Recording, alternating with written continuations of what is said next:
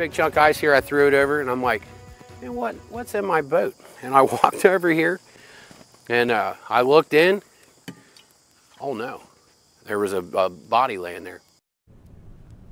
Good evening. That was Andy Stober. In September, he came to Local 12 for help after finding that dead body, as well as drugs and unused needles on his property. So he lives just south of East Fork State Park off State Route 222 in Tate Township. Stober was frustrated by a lack of response from police or even leaders in Clermont County. In the last couple of months, his story has gotten nearly 1.5 million views on our Local 12 YouTube channel. James Pilcher joining us now with new information on a story you will see only right here on Local 12. James, good evening.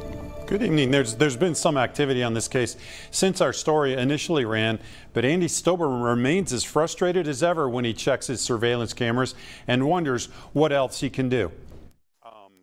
Andy Stober owns 11 acres in rural Clermont County, but shares a driveway with neighbors up the road through an easement.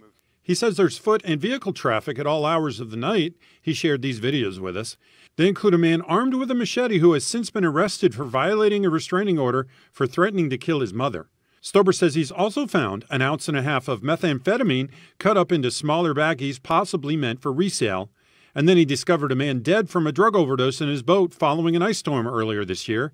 He says his life's been threatened several times. Stober's taken his case to several government agencies and pleaded publicly to the Clermont County Commissioners, finally turning to Local 12 for help this summer. Stober says he's not heard back from any of them since our initial story. I want something to be done. You know, obviously the landlord is too old to take care of his business.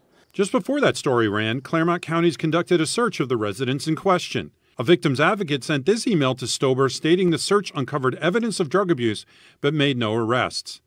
And Chief Deputy Chris Stratton emailed me Wednesday to say the investigation is now closed. Stober says the owner of the property has since offered to sell it to him, but later rescinded that offer. I tried several times to reach owner Edward Young by phone, but he did not answer. Stober also filed a citizen's complaint with prosecutor Mark DeColve, but not until being sent back and forth to the clerk's office twice. He wants the property owner to be charged with allowing drug abuse at the residence. DeColve declined comment through a spokeswoman because it is an ongoing investigation. Stober's surprised at the reaction to the story online. To see, 2,000 plus comments on that situation, is kind of stunning. Now, I'll continue to report on Andy Stober's issues in the coming weeks, and it appears he isn't the only one having problems like this in Clermont County.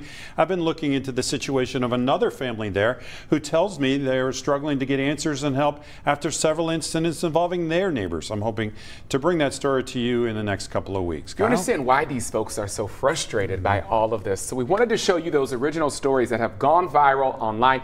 Here's a link to that full story that is on local12.com right now. James, show the folks the clip that is on YouTube that has gotten all of those page views. Was it 2 million? You got to refresh, I think. Yeah, there you go. There it is. And yes, and we're up to 1.3 million on that. So, but again, yes. I think we're having a little confusion with it here. But if you go to local12.com, click on today's story, that'll link you back to those previous reports, and from there you can get to that YouTube short that so many people have been viewing and talking about and commenting on. Yeah, because the 2,000 really comments, yes. Yeah.